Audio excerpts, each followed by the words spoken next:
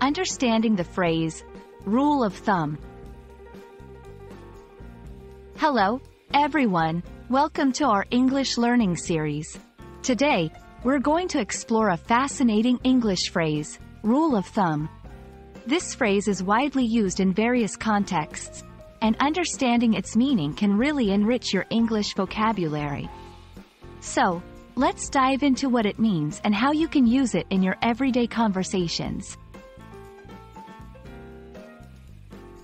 The phrase, rule of thumb, has an interesting origin. It dates back to several centuries ago and has various folk etymologies.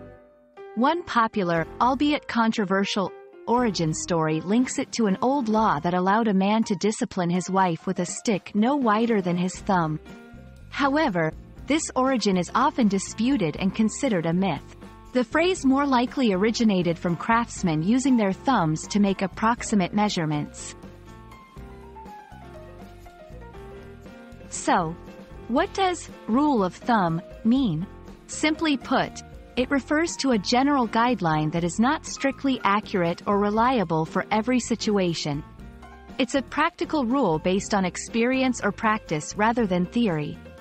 For example, when cooking, you might use a rule of thumb to estimate the amount of an ingredient without using precise measurements.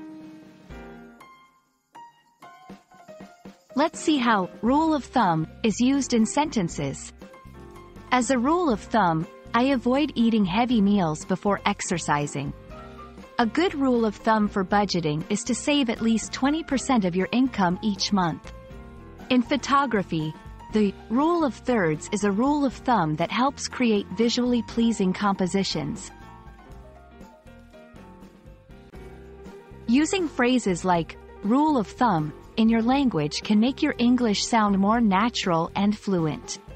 Remember, it's best used in contexts where you're referring to a general guideline or a practical approach rather than a strict rule. It's also a great phrase to use in informal conversations or in situations where you're giving advice based on your personal experience. And that's it for today's lesson on the phrase, rule of thumb. We hope this has been an informative and enjoyable journey through the nuances of English language. Remember, language learning is all about understanding the context and culture behind the phrases. Keep practicing, and don't forget to use rule of thumb in your daily conversations to sound like a native speaker. See you in our next video.